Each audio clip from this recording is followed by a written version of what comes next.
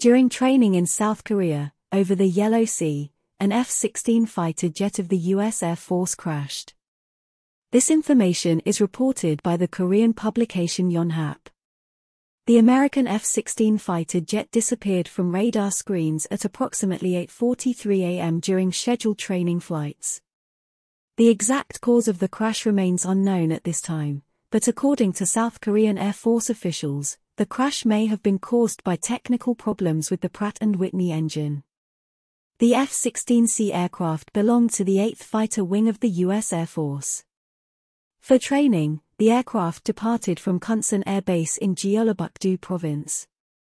During the flight, the pilot informed the control room about the crisis situation, after which the communication was lost.